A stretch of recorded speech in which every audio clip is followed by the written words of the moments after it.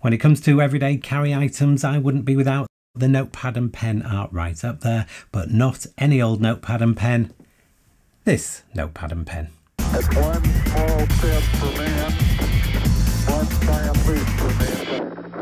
Hi, my name is Jonathan and welcome back to the channel. Now in this video I'm going to run through why a notepad and pen is so important in my view for everyday carry, and then I'm going to tell you what notepad and pen I am using out of all the ones that are available in the market, and it might not be what you expect.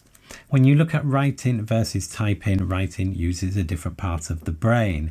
It is more of a creative process, and for me at least, I find ideas flow much more easily when I have a pen in my hand.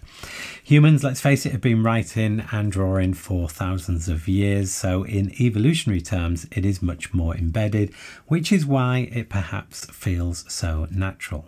Writing and sketching slows you down, and that's a good thing because it makes you think. And it's widely researched that the act of writing something down improves not only comprehension but memory recall.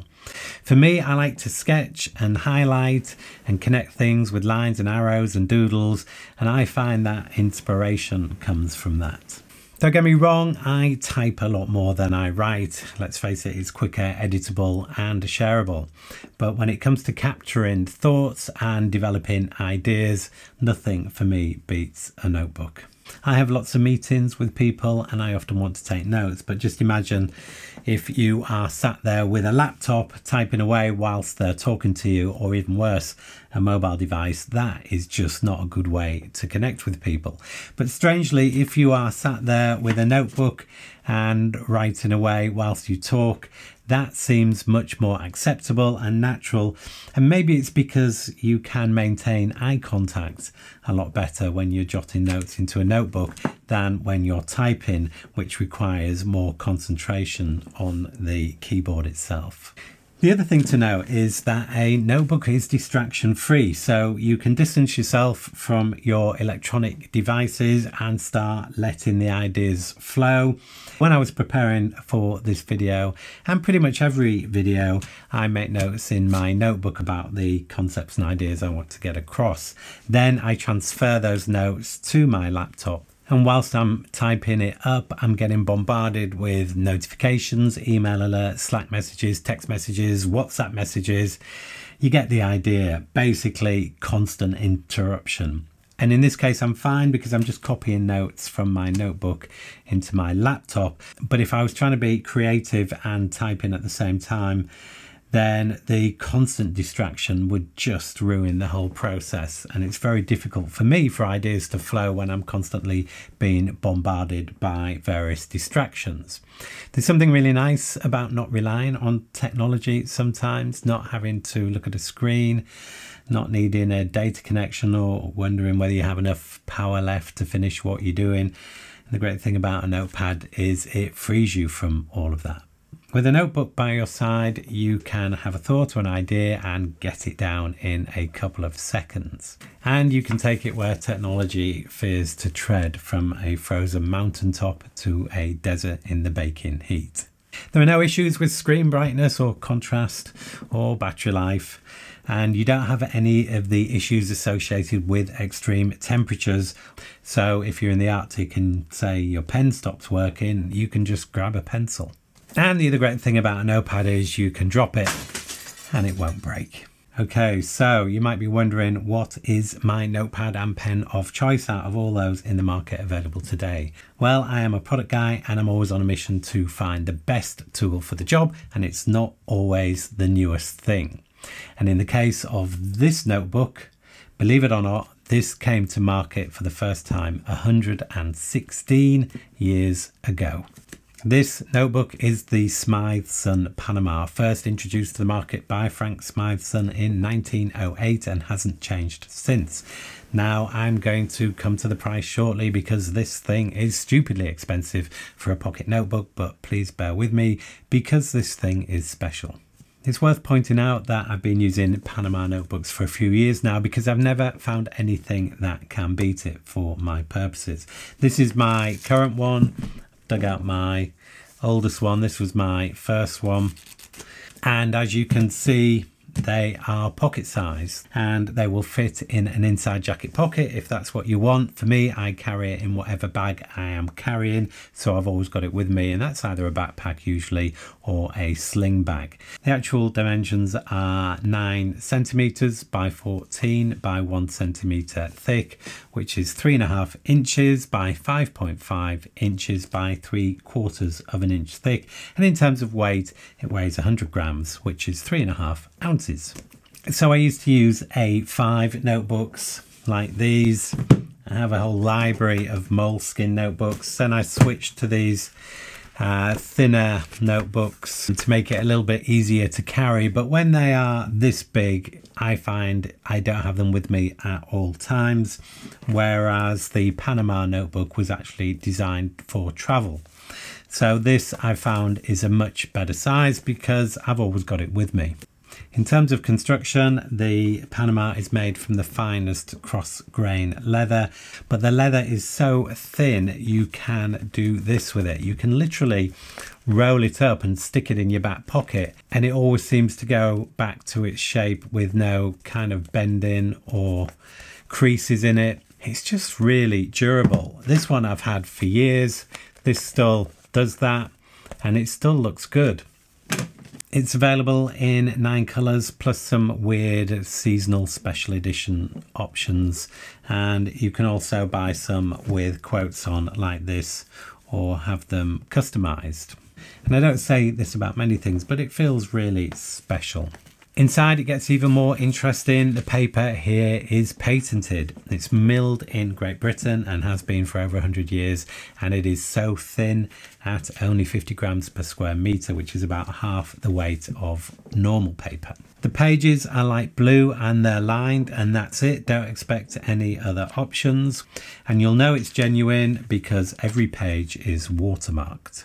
Amazingly, in this notebook there are 128 pages, which means 256 sides to write on, which is twice as many as you might expect in a notebook this thick. This paper was originally designed to take ink from a fountain pen and for it to dry quickly and not smudge or bleed or show through. And in today's world, it's just incredibly nice to write on. My preference is to use a rollerball gel pen because it writes so smoothly on this paper, but to be honest, anything seems to write better on these pages. The other great thing about this notepad is that it lays flat, and that makes it so much easier to write on. You can write across 2 pages at once if that's how you want to do it. There are not many notepads that you can lay flat, and even less that you can fold back on themselves like that and use with one hand, journalist style, without damaging the spine. But with this notebook you can. This is a premium or luxury item, of that there is no doubt. The gilt-edged pages and the royal warrant give that away, along with the stitched binding and the amazing quality and materials, and of course the price. And the price of this little notebook in the UK is £49, including tax, and that equates to more like $70 by the time it's found its way over to the US. Crazy, I know, it is an indulgence, but it does feel special every time I use it. And with 256 pages to write on, it lasts about a year, which is 50 weeks, and that means it's costing me about £1 a week. And when I think about it, I use it every day. I have it with me all the time. My ideas and inspiration can be found in here, and it feels really special every time I use it. So with all that considered, £1 a week doesn't really sound too bad. And you can tell I really like it because I already have my next one ready to go. This is how they come boxed. They are nicely presented. This one is actually very dark blue. You can hardly tell the difference, if I'm being honest. And that's what a brand new one looks like compared to one that's been used for the best part of a year. They have a flagship store in London on Bond Street, where they've been since 1887.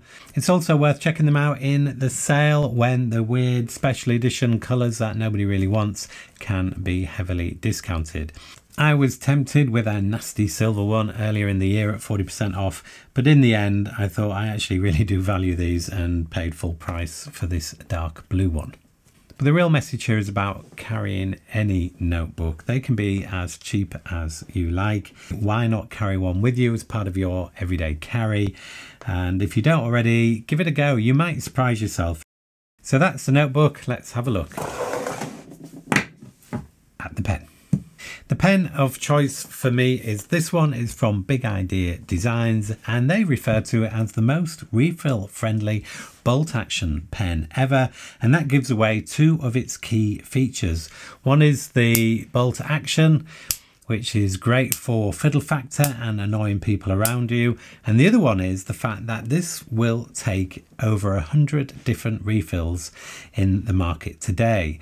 Just have a look at this list for refills that are known to fit this pen, and there are others that have not yet been tested. So if you have a favourite refill but are not crazy about the pen, then this is a great option. This is machined out of titanium. I think it looks great. I think it also looks heavy, but it actually only weighs 27 grams, which is less than an ounce. The length actually varies depending on what refill you are using, but goes up to a maximum of around 130mm, which is 5.1 inches. The diameter of the body of the pen is 9.7mm, which is 0.38 inches, and the grip is slightly wider at 11.3mm or 0.44 inches. The quality is fab, like everything from Big Idea Design. It has a deep carry pocket clip, which is really tough and substantial and actually fits on this notebook really well. Let me just show you. It goes on there, and there's no way that thing is coming off there. And the same would be true if it was in a pocket. And the pocket clip can be reversed, which means it can be kind of swapped over 180 degrees, and I think that's for left-handers. It comes with a Schmidt pressurized refill, which I don't like, so I've swapped it for a Pentel Energel 0.7, which works really well. There are lots of color options with this pen. This is machined out of titanium. This is the raw finish. You can also get a stonewashed finish and a DLC black finish, and you can also get it in solid brass and solid copper, and if you're super loaded, zirconium. And in the box you also get a couple of spare parts in the form of some O-rings and a spring. And I originally backed this on Kickstarter last year, that's 2021, and this currently retails for $100. If you want to know more about this pen, I'll put a link in the description underneath the video. Just to make it clear though, this video is not sponsored and nobody has supplied anything free here. I'm just showing you what I'm using every day and why I love it. So let's face it, the best pen to use is the one that has the best refill for you, and therefore this could be the best pen for most people. So if you've enjoyed this video, you might want to check out one of my other EDC essentials, my wallet, and I'll provide a link here. Thank you as always for watching. Have a great day, and I'll see you in the next one.